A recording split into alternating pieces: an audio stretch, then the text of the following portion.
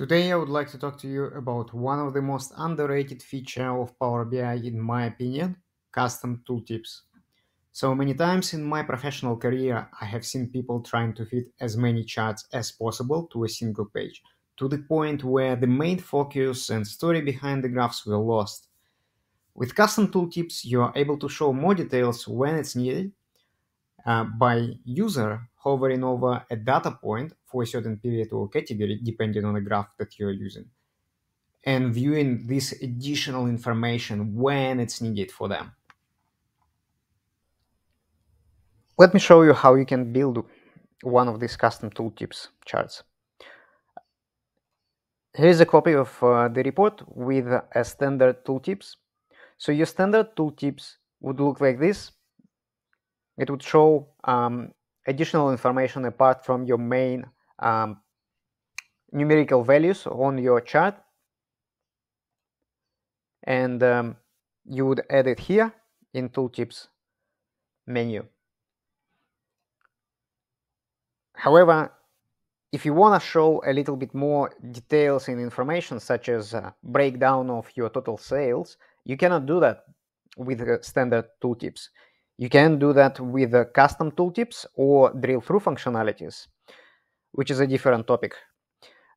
Let's have a look how we can create custom tooltips. So for that, we need to create additional page.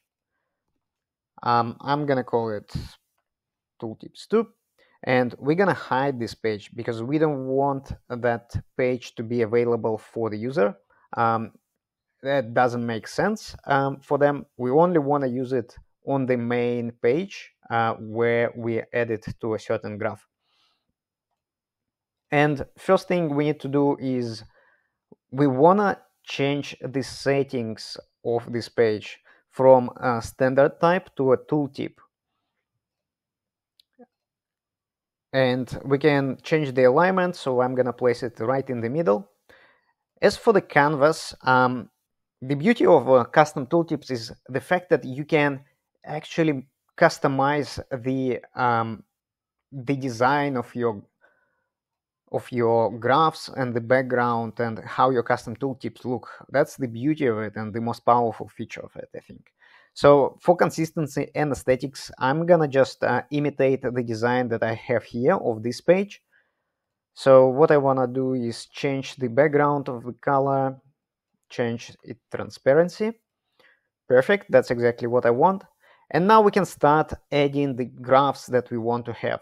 So to create exactly what I have, all I really had is just three elements, three types of graphs edit. So I'll just copy them here and I'll explain what are these. So first of all, it's just a standard cluster bar chart where I placed country and total sales on that chart to display. The second one, it's card visual, and you can use a standard one. I have used a new card, all I did, I've just added total sales. So total sales, it's just a standard, very simple measure that shows me a sum of all the sales. And when I'm hovering over a certain data points on my graph, like so, it automatically filters for that. The total sales automatically gets filtered for that specific period that I'm hovering over. In that case, it's July 2014. And the same with my third card that I'm using here, which is showing me total sales as of, in that case, 1st of December 2014.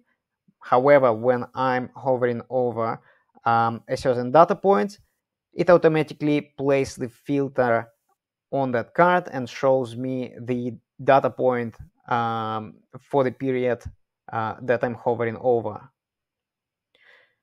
Okay, and let me show you the measure that I have created for this card. It's basically a first part, it's a concatenation of a text string, total sale as of, and then I'm using the dynamic part where I'm grabbing a maximum date, but because it gets filtered on the graph when I'm hovering over, it shows me the date of at that point in time. And then I'm just formatting it in this format, like so. And then just to create a little bit more aesthetics for my custom tooltips, I have added a text box behind it. And yeah, so I've just added a background of white, added a border for it, and placed it right behind my graphs like so.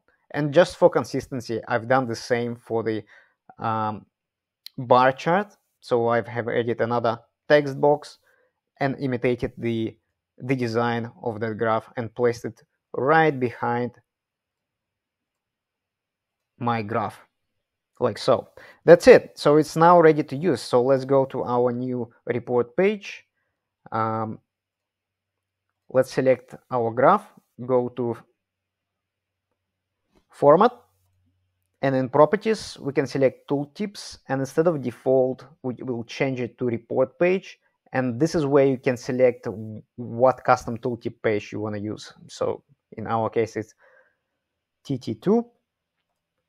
And if we check it, it works. So what do you guys think? Do you know about this feature? Did you know about that? Do you use it? Do you find it useful? Let me know in comments.